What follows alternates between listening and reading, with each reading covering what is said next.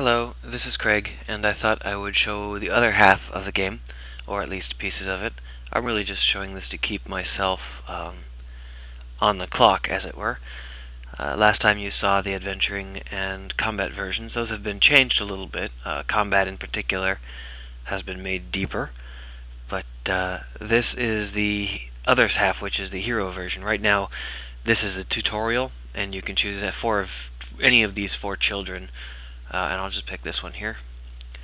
And this is a mock-up of the town, of what will eventually be the town screen, which is a series of these sorts of simple houses and other things like parks and so on. And you would navigate through them by clicking on lefts and rights and through doors. In the fuller version, I think what will happen is there will be specific slots that characters can fill. So instead of being painted into the scene like this, they would be icons and they would be moving. I don't have any plans to make them into tile maps.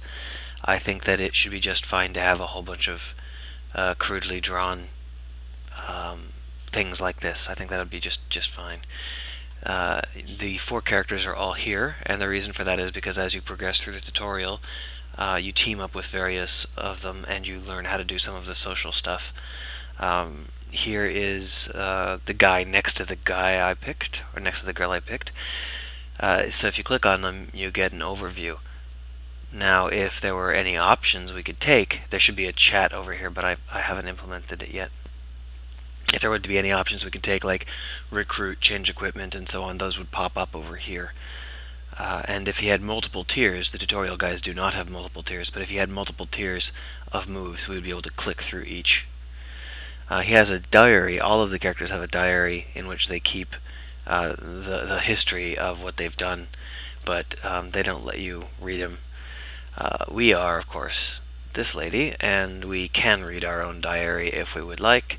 There's only 2 entries right now. But the idea is that initially your diary is basically a expanded tutorial. It keeps track of what you've been taught in the tutorial, and you can reference it whenever you need to.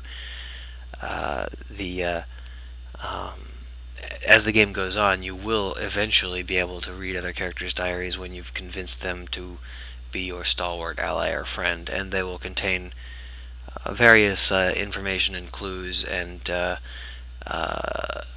maps and so on. Also, equipment is important, but I haven't implemented it at all, so it doesn't happen.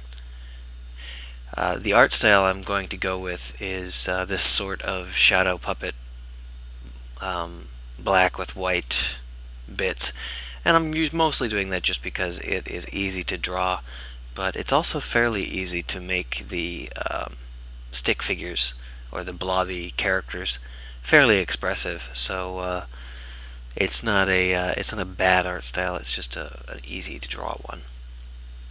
That's the update.